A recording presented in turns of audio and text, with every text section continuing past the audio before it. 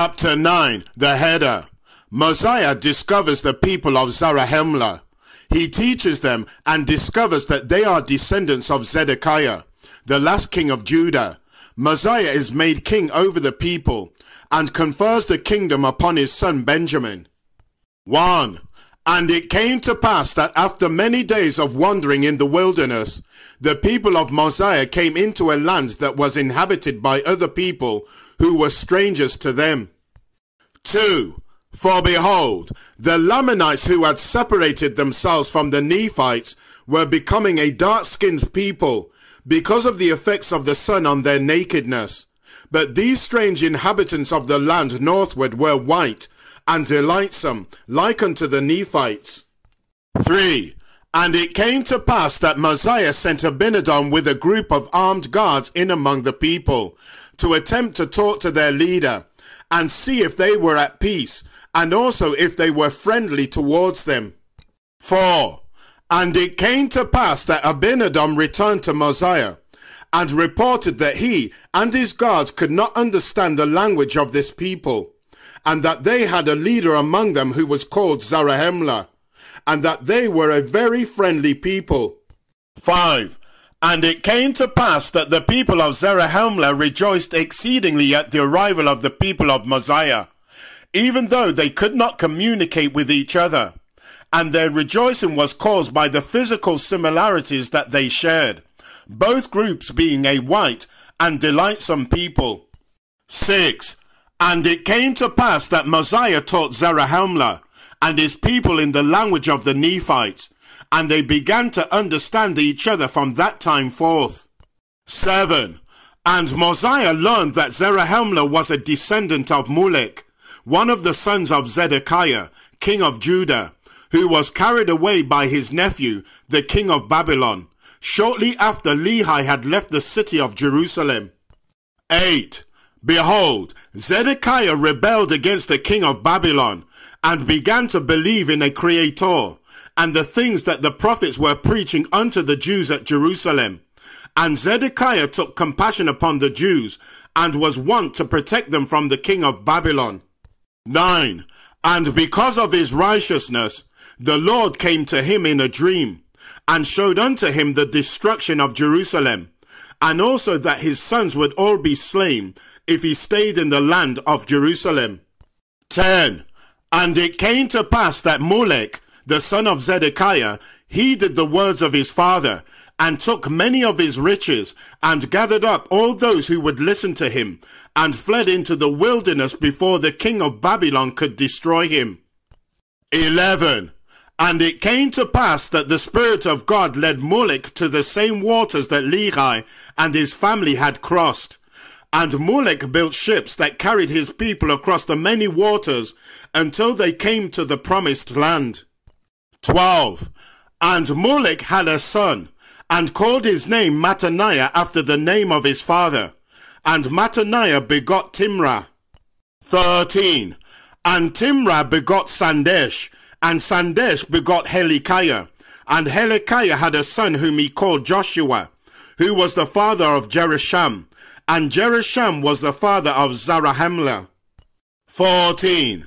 And behold, it was the wisdom of the Lord that he should send Mulek out of Jerusalem. For behold, the people of Mosiah learned from the descendants of Mulek that all of the prophecies that were prophesied concerning the destruction of Jerusalem had come to pass. 15. And Zarahemla did rejoice exceedingly, for he had no record of his ancestors with him. And because they had no written record, the people of Zarahemla could not read or write, and in this manner did their language become corrupt. 16. And it came to pass that the people of Zarahemla did unite with the people of Mosiah, and they did make Mosiah their king and ruler over them. 17. And it came to pass that the people of Zarahemla brought forth some old records that had been written upon stone, and gave them unto Mosiah that he might know the meaning thereof. 18. And it came to pass that Mosiah was given the gift of translation by the power of the Holy Spirit that was in him. 19. And the record contained a history of some other inhabitants of the promised land, who had come over across the many waters many years before the people of Molech, or before the people of Lehi had reached the promised land. 20. And the record was given unto the people of Zarahemla by Coriantum, who was the last known descendant of the people who had been destroyed by wars and pestilence, and whose bones lay in the land northward. 21. And this Coriantum died among the people of Zarahemla during the time that Mattaniah, the son of Molech, was the leader of the people. 22. And Mattaniah could not understand the words of Coriantum, but he did receive the record of the people of Coriantum, which was engraven upon stone, and it was this same stone that Zarahemla gave unto Mosiah. 23. And it came to pass that there were other records that were also discovered among the ruins in the land northward, that were later given unto King Mosiah, who was the grandson of Mosiah, the first king of Zarahemla, so that he might translate them. And an account of these other records will I save for another part of this abridgment. 24. For behold, I, Mormon, do not know beforehand what I am about to write in the abridgment, that I am engraving upon these plates of ore. Nevertheless, this I do know, that the Spirit of God is within me, and I write those things which God wants to preserve for those who will find these plates, and to bring forth the words which I have written. 25. Behold, for this reason the interpreters have been passed down from generation to generation, until they have fallen into my hands. And I will seal up this record along with these interpreters, when I have finished what the Lord would have me write in this abridgment. And these are the same interpreters that King Mosiah had in his possession during his reign and ministry, which were given to him by the people of Lehi, who had found them with the records of the people who had perished in the land northward, an account of which I will give in another part of my abridgment. 26. And it came to pass that the people of Zarahemla were taught the law of Moses, and the gospel of the coming of the Son of God into the world to save his people. 27. And the people of Zarahemla began to understand the words of Mosiah, their king, and they did repent of their sins, and began to live in righteousness. 28. And it came to pass that King Mosiah was loved by his people, and he spent all the days of his life teaching them to live at peace, and with love one towards another. 29. And he did teach the people of the coming of Christ to the world, and he did expound upon the scriptures that they had among them, explaining them to the people so that they could understand the meaning thereof. 30. And it came to pass that the people in the land of Zarahemla began to increase exceedingly. Nevertheless, they were constantly taught the gospel of Christ, and by the law of Moses, which pointed them towards the acceptance of the Son of God and his gospel message for them. 31. And there arose some contention among the people as to why they could not return to the land of Nephi, and reclaim the land of their inheritance. And many men in their pride went back into the wilderness against the counsel of King Mosiah, who had warned them that the time was not right for them to do so. 32. And it came to pass that King Mosiah called the people together to speak with them one last time before his death. 33. And when the people had gathered to hear their leader, Mosiah set his son Benjamin before them, and consecrated and anointed him to reign in his stead. 35. And King Mosiah stood forth and spoke unto his people, saying, My beloved brothers and sisters, behold, ye are all truly my brothers and sisters, for in God our Father we have our affiliation. 36. Ye have made me your king, and granted me the opportunity to serve you all the days of my life. And for this service I have taken nothing from you, except it be to sustain my own life and the lives of my wife and my children. 37. Many years ago I heeded the promptings of the Holy Spirit, which hath been my constant companion all the days of my life. Behold, it was this same Spirit that led me out of the land of our fathers and into the wilderness. 38. And it is the same Spirit that led many of your fathers to follow me and leave the land of Nephi, so that we would not be subjected to the same punishments as our brethren who stayed in the land of Nephi. 39. Behold, we would not have had to leave the land of our inheritance if we had not fallen into sin and corruption. Yea, even the very church of God that was established by our father Nephi became corrupt in the eyes of the Lord. 40. And do ye know the reason for the corruption of our people? Can you begin to see what causeth such great calamity to any society of the children of God that refuseth to live by his commandments? Even if I speak plainly unto you by the power of the Spirit of God, that engulfeth my soul at this time, and giveth me great strength even in my old age, will ye understand? 41. O my beloved brothers and sisters, know ye not that the devil is a deceiver, and hath the cunningness to make us think that sin is righteousness, and that righteousness is sin?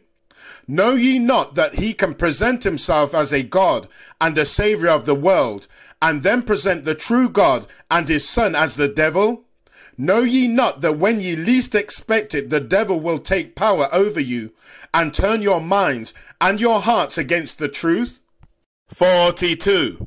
I know this to be true, for behold, it hath happened in Jerusalem, it hath happened in the land of Nephi, and it will happen unto you if ye do not watch yourselves carefully, and live by the precepts of truth and righteousness. 43. Behold, how will ye know that the precepts that ye are taught by your leaders are precepts of truth and righteousness? Yea, how will ye know if the God that ye are following is the true God and not the devil in disguise? How will ye know that ye are being misled by your leaders, in whom ye trust to teach you these precepts of truth and righteousness? 44. Alas, how shall ye keep this destruction and unhappiness from coming upon you like it hath come upon our brothers and sisters who stayed in Jerusalem and are in the land of Nephi at this time? 45. The answer is simple. Oh, that ye would open your hearts to the simplicity of the answer. Oh, that ye would not look beyond the mark, which mark hath been set since the beginning of time to teach the children of God all things that they need to know in order to have peace and happiness forever. 46. Behold, it is the standard of God, and the only way that happiness and peace can be obtained. Yea, it was taught to you by all the holy prophets that have preached unto you. Behold, it shall be taught to the Jews at Jerusalem, when the Son of God cometh unto them in the flesh, and teacheth them this thing. 47. Yea, it shall be taught to our descendants who shall witness the resurrected Saviour of the world, who shall come down among them after his resurrection. 48. And my soul crieth in exceeding joy to know that it shall be taught, when the Lord cometh in all his power and glory to set up his kingdom for the last time upon this earth, and this kingdom shall last forever. 49. Behold, my soul is overpowered by the Spirit at this time, even so much that I am wont to shout aloud the glorious message of this standard of God unto you, that ye might remember it, and live by it always, that ye might always have peace and happiness among you, and that the Spirit of the Lord might abide with you forever. 50. And these are the commandments of God, yea, even the only way unto salvation. 51. Love your neighbor as yourself, and do unto others as you would have them do unto you. This is the mark, my brothers and sisters. This is the standard by which ye shall be judged, and by which ye shall live in the eternities. 52. This is the foundation of the law and commandments of God. There is no other. All commandments and laws and ordinances and sacrifices and sacraments and endowments and duties should lead the children of God to this eternal standard. 53. And if ye shall not live by this standard, ye shall be destroyed. Ye shall end up in bondage and suffer without peace and with no happiness. 54. Do not let the pride and riches of the world keep you from reaching this simple mark. Do not let the devil deceive you into thinking that it is righteous to own more than another, or that ye deserve more than your neighbor. Do not think that ye are justified to set yourselves up above another class of people. 55. For behold, when the Lord shall come in his glory, and set this standard as the only standard that shall be followed, the poor in spirit shall rejoice, and they that mourn shall be comforted, and the meek shall be exalted, and the merciful shall obtain mercy, and there shall be no rich or poor among any of the people of the Lord.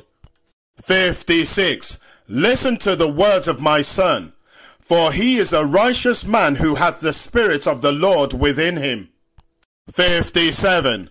Live peacefully one with another, and seek not to destroy your enemies, but to teach them the commandments of God, and show them by your example the standard by which they can also find peace and happiness. 58. May God be with you all, my beloved brothers and sisters. 59. And it came to pass that the people of Zarahemla were overcome by the words of King Mosiah, and they wept exceedingly for their king. And King Mosiah died, and was buried close to the burial place of his friend Zarahemla. 60. And it came to pass that though the people of the land of Zarahemla loved their king, they loved their riches, and their pride, and their houses, and their precious things more than they loved their fellow men. 61.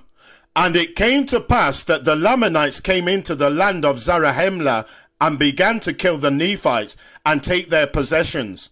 And the Nephites fought back with exceeding strength, and drove the Lamanites out of their lands. 62. And there arose much contention throughout the land of Zarahemla.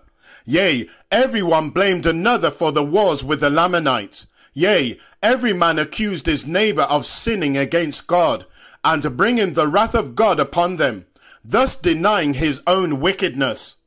63.